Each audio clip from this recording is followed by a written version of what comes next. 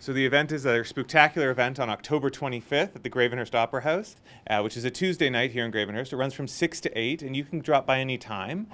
There's no schedule. Tours leave every 10 minutes or so, and we'll group you in a tour. It's a 30-year partnership between the town and the high school, and the students have created a whole haunted mansion for people to come through.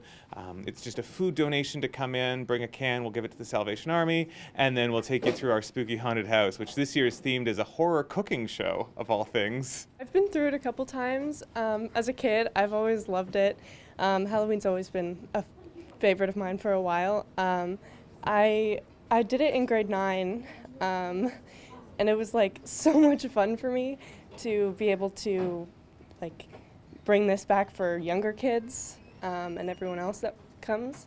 So everyone has been putting their part in. We've all been playing different parts of the haunted house. So like there's certain people in different rooms, and we've been planning and acting out stage to get ready for it. There's going to be jump scares, and there's going to be shows and grabs.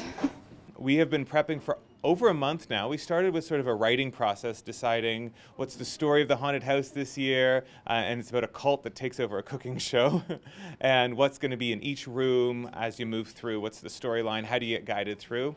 And we're pretty much done the writing process now, and we're just building things. We're constructing set pieces and bringing in lights and planning out the nitty-gritty of all that. I'm doing a lot of like behind the scenes for like setting up my room, doing like a haunted pantry kind of thing.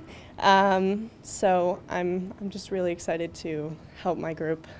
The event is for all ages. It's aimed at kids, but sometimes parents come along and enjoy it too. And we try our very best to group them by age. So if you're just a 5 or a 6-year-old and you want an easy version of the haunted house, we'll put you through and just look at you funny. And if you're an older student who thinks you're brave, well, then we'll give you the full dose of the scare.